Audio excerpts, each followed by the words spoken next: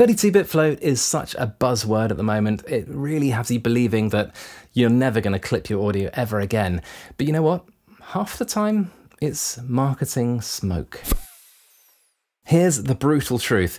Proper 32-bit float requires 2 analog to digital converters per channel, each running at different gain levels. The signals are combined to give real-world dynamic range of about 140 to 160 decibels.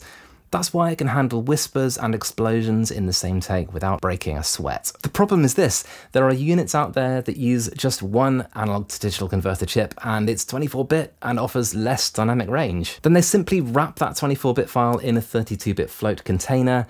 No extra headroom, you still have to worry about your gain staging. So how do we tell the difference? Well, clearly transparency is the key. We need to be going on manufacturers' websites and looking for explicitly the words dual-ADC. Also keep an eye out for where it says 32-bit float, but then the dynamic range specs are suspiciously low. So be sure to get what you pay for. We need more transparency from these companies. If you want to see the full breakdown where I name and shame some of the units involved, the video is linked.